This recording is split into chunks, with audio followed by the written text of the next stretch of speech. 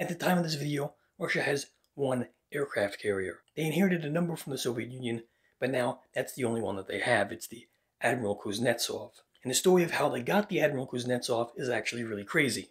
After the collapse of the Soviet Union, Ukraine took control of the various military formations inside of Ukraine, including the Black Sea Fleet. But Russia didn't like that and also wanted to take control of the Black Sea Fleet. And as a result, they both tried to come to a negotiated settlement over who gets to keep the Black Sea Fleet.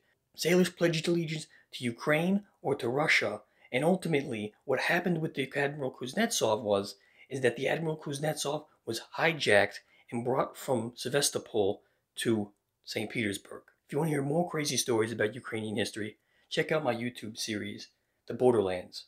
The link is in the description.